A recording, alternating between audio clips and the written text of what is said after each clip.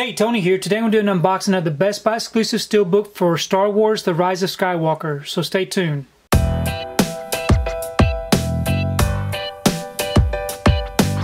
So today I picked up my order for the Star Wars: Rise of Skywalker Best Buy exclusive Steelbook.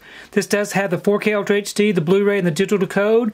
Here's the front, and here's the back. If you'd like to check out these special features, you can go ahead and pause and do so. I'm going to go ahead and remove this from the wrapper and we can take a closer look at this artwork. Okay, I've got the wrapper off and the J-card removed. Really like the way that this looks. It's a nice, shiny, kind of metallic look about it. It does have a debossed title. And here's the spine.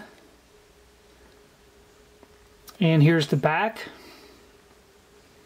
So when we open it up, it's got a nice visual here.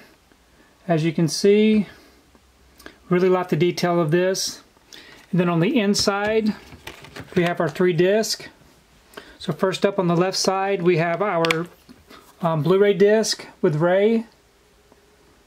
Nice artwork. And then we have our 4K disc here with Kylo Ren.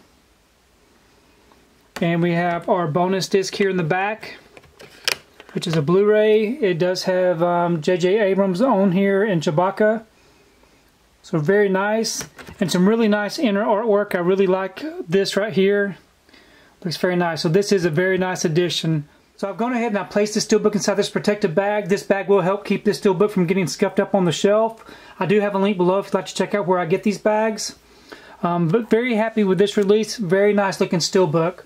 Now I also purchased the Walmart exclusive and the Target exclusive. So if you'd like to check out those videos, please do so. Please leave me a comment below. Let me know which version you're going to pick up. If you're going to pick up the Walmart exclusive, the Target exclusive, or this Best Buy exclusive Steelbook. Either way, I think you're going to be very pleased with this release. If you like what you saw here today, please give it a thumbs up and share the video. If you haven't subscribed to my channel, I really appreciate it if you'd subscribe. If you do subscribe, please remember to hit that notification bell so that you can be notified every time I upload a new video.